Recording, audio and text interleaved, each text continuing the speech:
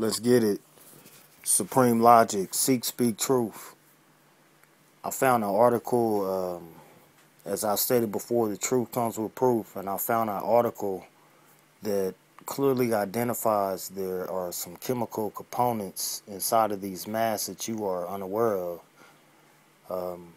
When I tried to burn the mask yesterday, it was very difficult to burn, and that's when I started thinking, like, why would it be so difficult to burn this mask if it's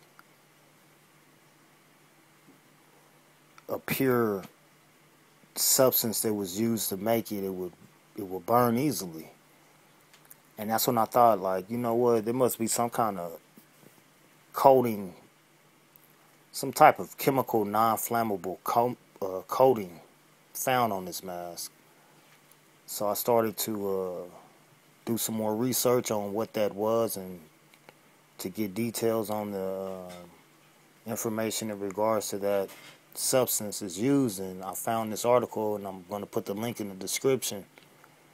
And it clearly states that there is a chemical cocktail found in face masks.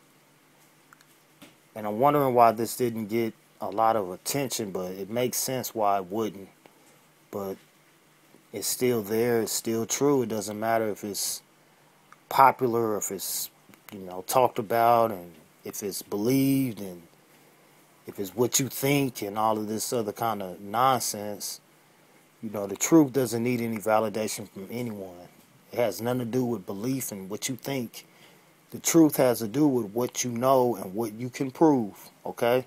Because if it's true, it comes with proof. And that's how you know what it is. And this article has it's a very interesting article. It has the details in it. I want you to take a look at this. Get this information to your loved ones, people that you care about.